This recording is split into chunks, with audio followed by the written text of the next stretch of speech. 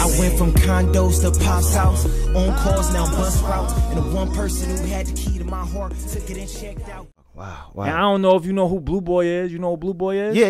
He Blue was Boy. on Vlad. You know what I'm saying? Legend. Didn't he just get locked back up? You Yeah, know, man. You know So what happened with that whole situation?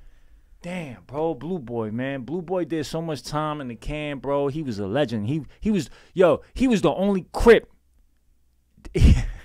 He wasn't even Crip. He from Lower East Side. So when I say I'm from Brooklyn, I was born in Brooklyn, but I'm also from Lower East Side. You know what I'm saying? Like I was raised in Lower East Side. You know what I'm saying? Like Lower East Side is where Chinatown is at. So like, you know, I have affinity with Blue Boy and the whole Lower East Side. Shout out to Lower East Side, Lower Deck. You know what I'm saying? But Blue Boy, he wasn't even really Crip. But he seen all the Bloods in the state. Like, oh, okay, all right, well I'm Crip. Yeah. He didn't know while being locked up. While being locked up, he ain't not no one Crip. He ain't know no lessons, no nothing. I don't know what he just came out the side like, oh, y'all blood? Well, I'm Crip. Mad loud, like, I'm Crip, what's up? Like, you know what I'm saying? Everybody's just like, I don't know. You know what I mean? He the same person that killed Larry Davis. You know what I'm saying? Like, you know, he was really about that. Like, he had people's like hearts in his pockets. Like, you know what I'm saying? Like all the people that people thought was like about it, he put their hearts in his pocket. He was really that guy, you know what I'm saying?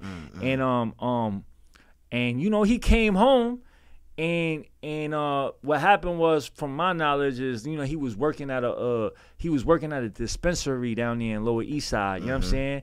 And I guess somebody came in there doing some whatever shit, and you know, I assume, or that's what I heard, that he disarmed the dude and clapped him and killed him. You know what I'm saying? Or I mean, I don't know if he killed him. No, not killed him, but he clapped him. You know what I'm saying? He got shot him. So now he back in Rikers Island fighting a attempted murder charge. You know what I mean? Man, you know, hopefully, man, it working to his favor and he get out, you know, at some point in time again, and he don't got to spend the rest of his life up in there, man. So, but honestly, you know, shout I out ain't to gonna Blue lie, Boy. man. I spoke to him. Like, I got a picture with I was with Blue Boy before I came out here. You feel me? Yeah. And Blue was like, he said something that shocked my world, bro. He said, man, I'm 50 years old.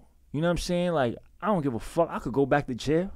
You know what I'm saying? I could go back in there. I'm good. You know what I mean? When he said that, bro, I didn't even what the fuck can I tell him? But that shit just shocked me. Like, I'm like, damn, bro. Like, damn. Like he just said some other shit. You know what I mean? I can't die in prison. I ain't gonna lie, bro. Like, Blue, I love you, bro, but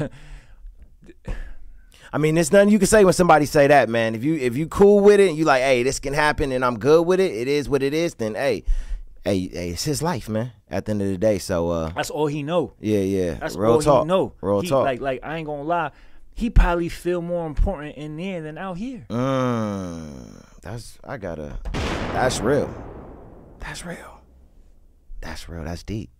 He probably felt more appreciated, more loved, more honored in prison than he felt in his own fucking project. Yeah. You know what I'm saying? Yeah. And that's deep. That's, like you said, that's deep as fuck. That's you know deep. what I'm saying? That's but deep. you know, wow. like I pray for that man. Yeah, man. definitely. I had to show him that